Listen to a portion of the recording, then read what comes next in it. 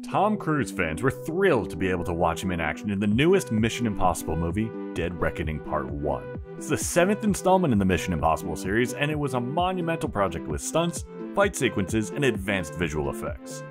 Welcome to Galore Techs. Today, we're going to deep dive into the world of Ethan Hunt's newest mission to see what technological feats were achieved to make this stunning, action-packed movie. Directed by Christopher McQuarrie and starring Tom Cruise, the film's production was complex and meticulously planned endeavor, emphasizing realism and practical effects wherever possible. The original net budget for the movie was $219 million, and the film did a box office business of, well, about $567.5 million. Mission Impossible Dead Reckoning Part 1 has garnered significant critical acclaim for its thrilling action sequences, practical stunts, and compelling narrative. Critics have praised the film's innovative use of practical effects and Tom Cruise's dedication to performing his own stunts.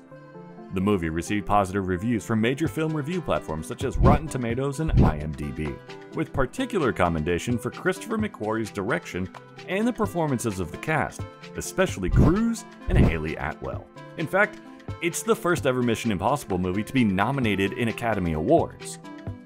The production team, led by McQuarrie and Cruise, aimed to push the boundaries of action cinema. The planning stage involved extensive pre-visualization and location scouting.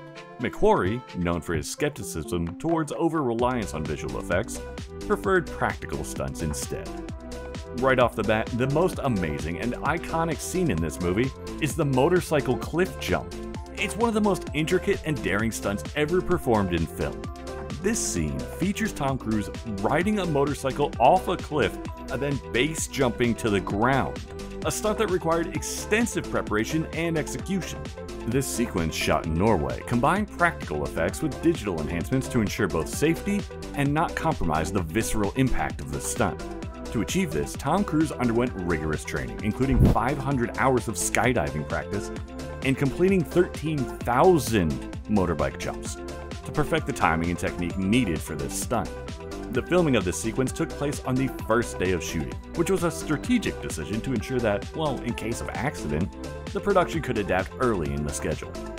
The stunt was performed using practical effects with minimal CGI. Cruise rode a specially rigged motorcycle up a large ramp built on the edge of a cliff in Norway. As he approached the ramp, he accelerated to a precise speed before launching himself off the edge. The motorcycle was equipped with safety wires that were later removed digitally in post-production. Cruise then deploys a parachute mid-air and completes the jump safely. The visual effects team played a crucial role in enhancing the realism of the scene. Although the jump was real, they used CGI to blend multiple takes, ensuring continuity and visual coherence. The team also digitally removed the safety rigging and wires, creating a seamless final product that maintained the authenticity of 61-year-old Tom Cruise's daring feat. While the film prioritized practical effects, visual effects played a crucial role in enhancing and completing many of the scenes. The VFX team, led by Simone Coco and others, worked on removing or replacing elements rather than adding them. For example, during the yellow Fiat 500 car chase in Rome, digital versions of the vehicles were used to remove camera gear that was visible in the shots. 99% of the car chase scene was shot on location.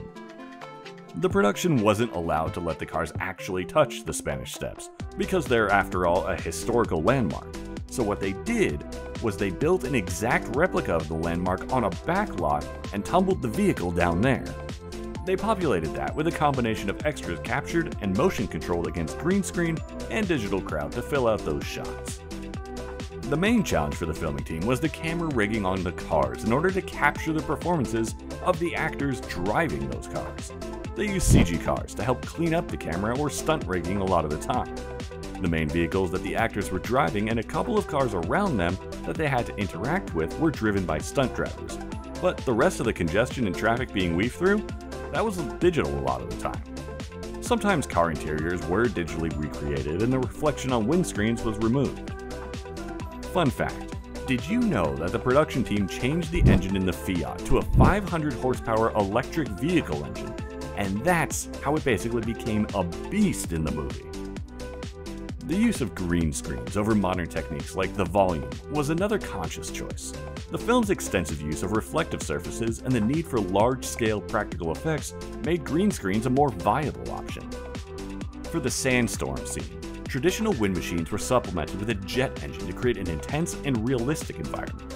The sandstorm sequence was inspired by Lawrence of Arabia and involved creating a powerful wind effect using that jet engine while providing the necessary volume and force to make that scene believable.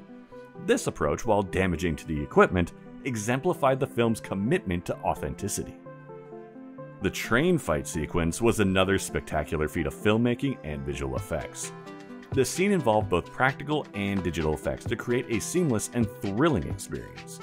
The sequence was broken down into several story beats, including fights on top of and inside the train traveling through a tunnel, and its eventual derailment and bridge collapse. Most of the train sequences were shot on location in Norway and parts of the UK, with some shots done against a green screen on a backlot.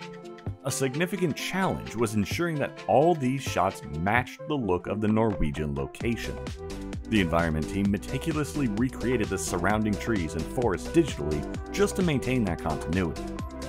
Full-size replica Orient Express carriages were used to create tilting effects up to 90 degrees for the derailment scene. Visual effects included adding steam, wind, debris, and simulating the bridge collapse. This combination of real stunts and CGI created a seamless, thrilling action sequence.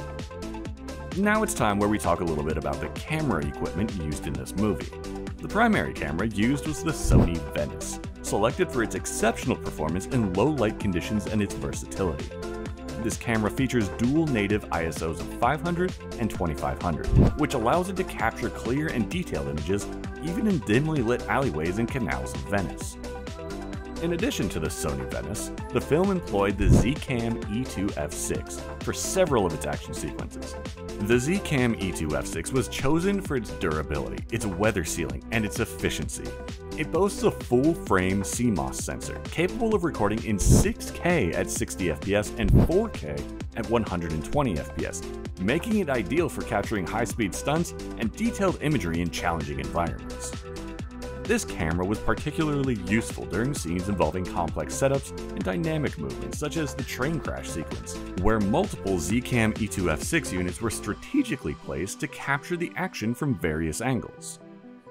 The film's cinematography was overseen by Fraser Taggart, who aimed to maintain the traditional Mission Impossible aesthetic while still integrating modern technologies. Taggart utilized Panavision's C-series anamorphic lenses, which are known for their ability to produce a classic widescreen cinematic look. Now, these lenses, combined with the digital flexibility of the Sony Venice, really allows for a seamless blend of old and new visual styles.